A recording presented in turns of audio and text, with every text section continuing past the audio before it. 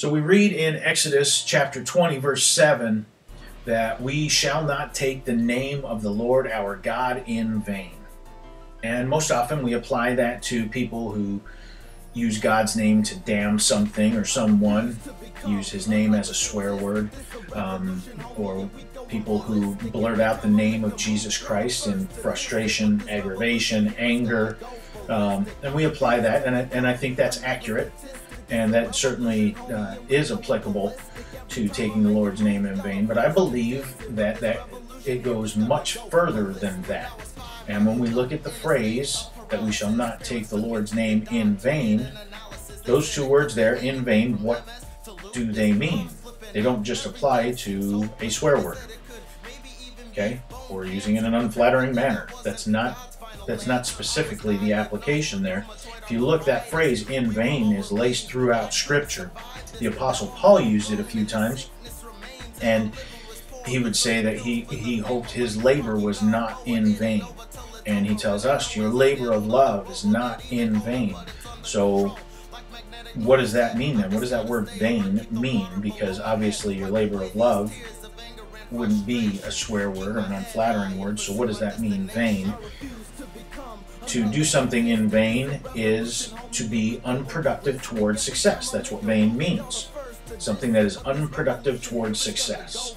And so, when we use the name of the Lord in vain, we would use his name in a manner which is unproductive towards success. Okay? So let's reconcile that a little bit. Go to Matthew chapter 7. If you jump down a few verses, you'll see Jesus is saying not to give what is holy to dogs and not to cast your pearls before swine. A lot of people have misconstrued this statement, and we take it to mean that there are some people out there who are not worthy of hearing the gospel. That there are some people out there that we can determine are dogs, are swine, and they are undeserving of us sharing the love of God with them. I'm not real comfortable with that. I am not so comfortable with myself and so confident that I can make a determination of one who is unworthy of hearing or receiving the gospel. In fact, I don't think any of us should be that comfortable, okay? But I'll speak for myself in this case. I'm not comfortable with that, with just determining in my mind that person is swine, and I will not share the pearl of great price, the love of the living God, okay? I'm not going to hold back what is holy, and that is the gospel of Jesus Christ, from someone because I think they're a dog. I'm not cool with that. Okay, and if we back up and we go to the very first verse in chapter 7 in Matthew, Jesus again is still speaking here, and he says, judge not, lest you be judged. So he makes that statement, and then just a few sentences later, he says, don't give what is holy to dogs and don't cast your pearls before swine. If you're determining that someone is a dog or swine, you're judging, which goes completely against what he said at the very beginning of this. So hold on for a second, okay? He's not contradicting himself here. So let's put this phrase, this group of sentences, into context. Don't give what is holy to dogs. Don't cast your pearls before swine. He then goes into, ask and you shall receive, seek and you shall find, knock and the door shall be opened to you, and is talking about prayer and your faith in God, our faith in God, okay? So, he goes further on and says, if you, being evil, know how to give good gifts to your children, how much more does your Father in heaven know how to give good gifts to his children, okay? So if we're capable of giving good things to our kids, okay, how much more is our Father in heaven going to give good things to his children who ask, okay? So, let's put this whole thing in and let's wrap this thing together. The pearls before swine reference, or what is holy before dogs, he's referring to our faith and how we treat our faith, okay?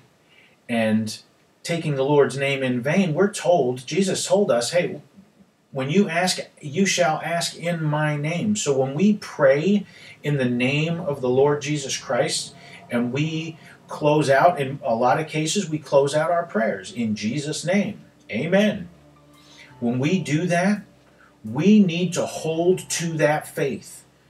We need to believe it, okay? And not just use in Jesus' name, amen, as our closeout, as our sign off to our prayer. And that's, I think, what we're doing a lot of times is, it's like, you know, copy that command post, Roger, copy, out.